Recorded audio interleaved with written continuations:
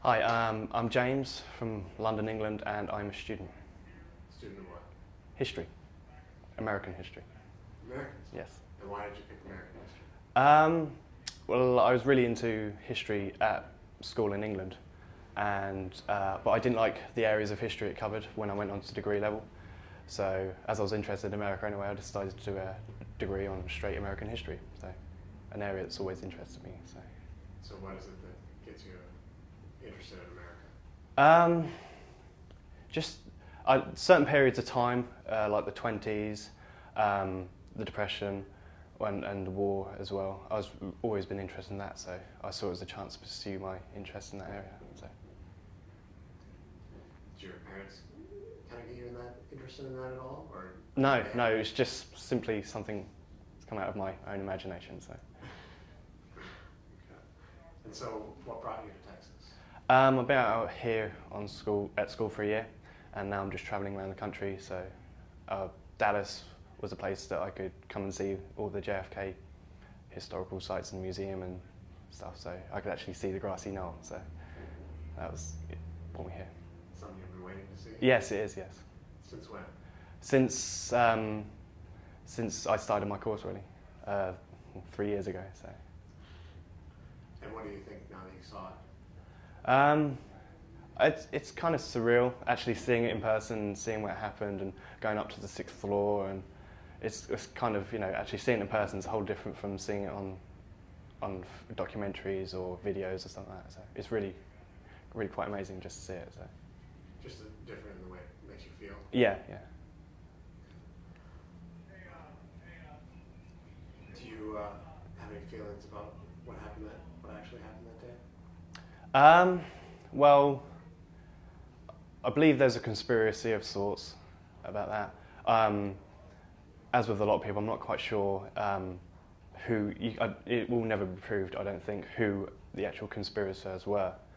I definitely believe Oswald didn't fire the bullet that killed Kennedy. I believe he fired a bullet, but I don't believe that was the shot that killed him. So. Where do you think the kill shot came from? The grassy knoll.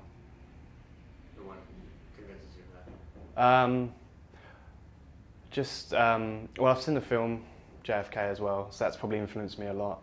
And where it put about the triangle of fire, I believe it, and the evidence there presented about the magic bullet and how it went through the back and all these right angles. And so I don't believe, and especially the fact that with his old rifle, to fire 3 shots in that amount of time and to get that accuracy, I just don't believe it's possible. So that's where the influence comes from, I suppose. Do you have experience firing weapons? Sorry? Do you have experience firing weapons? Yes, I went, sounds really bizarre, I went to my next door neighbour at college's house in Pennsylvania last Christmas, and he lives in the woods and he had guns, so he let me fire some, so I fired a shotgun, and a pistol, so that probably as well is probably, to fire shots that accurate. I know how difficult it is. I know Oswald was an ex-Marine, but even then, like when they brought in the top military marksmen, and they couldn't do it, so I don't see how Oswald could have got it. So. And what did you feel about the museum? The museum itself? Yeah. I thought it was very good. It was good at just presenting the facts as well. It didn't try and sway one opinion or another. I noticed it didn't really cover the JFK, the Oliver Stone film and his theory. It didn't really cover that a lot, which I was sort of surprised at. I thought it might have concentrated on one theory and then it didn't try to bias people, I don't think.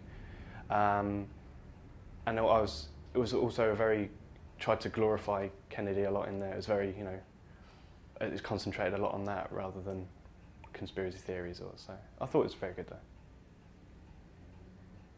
And have you looked at other things on the conspiracy books or movies?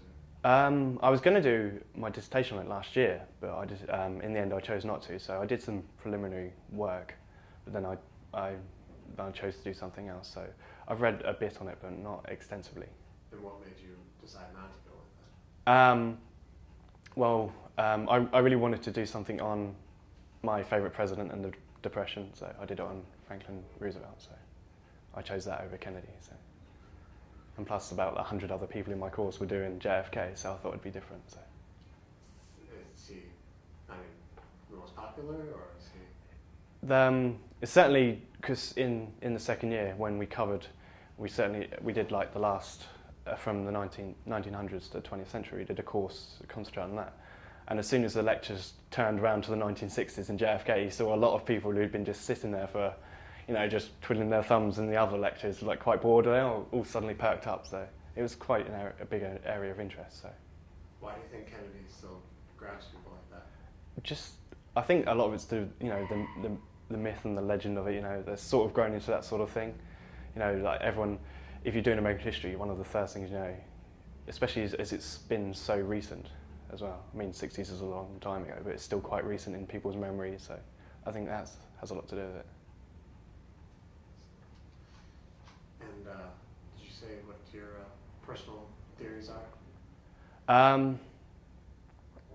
I believe it was the fiasco in the Bay of Pigs had something to do with it, and the CIA had when Kennedy didn't send the air support in, and I know the film strongly suggested that Kennedy wasn't going to go into Vietnam, and so like all the businesses, like the manufacturers for the war, that would get a lot of reward from the war, knew that Kennedy wasn't pro-war, so they needed. I reckon there's a lot of factors, coming together at the same time, and then that all contributed to it. So like the CIA guys and the anti-Cubanists, and then the businessmen. So, but I don't believe that. I know the film as well said about Lyndon Johnson having if you get rid of this guy, put me in, I'll give you your war. I don't believe that too much. So that's the scope of the people I think were involved. So just my personal opinion, whether that's true or not, I don't know. Did you go out there and look at the X that's in the road? I haven't actually. I've seen it from far. We're going down there next on our next step of our little journey, so I haven't seen that yet. No. Have any ideas how it got there? What is it? The X on there? I don't quite know it. I mean, how do you think? Who do you think put the X there? I don't know. So. Because some people think that the city did, and some, Okay. I was just curious if you. Oh, that's the first time I've heard about it. So. Did you take a look at the sign out here, where it talks about Lee Harvey Oswald allegedly shooting the president? Yes. Did you notice how people have underlined allegedly out there? Yeah, I saw that. That goes to a lot of. That's pretty much sums up, a feeling of a lot of people that he didn't actually, shoot the president. So. And do you think people are always going to come here? Yes, I do. Not only for people curious to learn more about the shooting and that, but I think the cult of personality that JFK built up in his short space of time that he was in office, I think that's going to live on for a long time. I mean, you've got people who were there, around that time will come back, and every generation that's taught about Kennedy gets taught that. So I mean, that influence that has a lot of power over people, the influence, and so they'll want to come back and see it and see the sites. And so I reckon the museum will have a long shelf life, so to speak. So it'll always get visitors. So.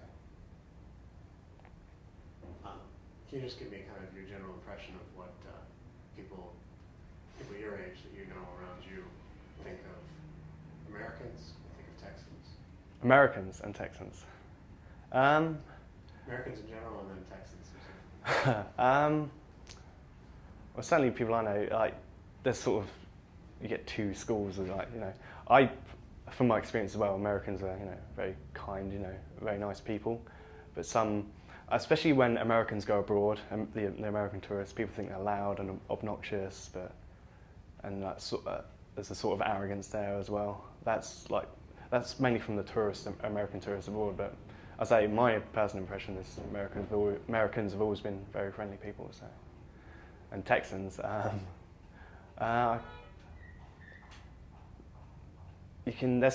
you get the impression some of them, like, if you say Texas, you say rednecks, and then everyone's also the rednecks are the Hicks, and so there's that impression there. But so far, especially the women, they're all hot, so I don't have any problems with that. So Texans are good in my book. So. And where else did you say you've gone on this trip? We've been pretty much across the states, pretty much every major city so far, up to Texas. Where? We started in Pennsylvania, and then we first stop we had was Chicago, and then on to Detroit, hopped into Canada to see Niagara Falls, and then Seattle, Vancouver, and then all down the West Coast, every major city there. Then we went to Las Vegas, flew from San Diego to Las Vegas to Salt Lake City, and Salt Lake City to, where did we go? I think it was Denver, and then here. And what's the best place you went?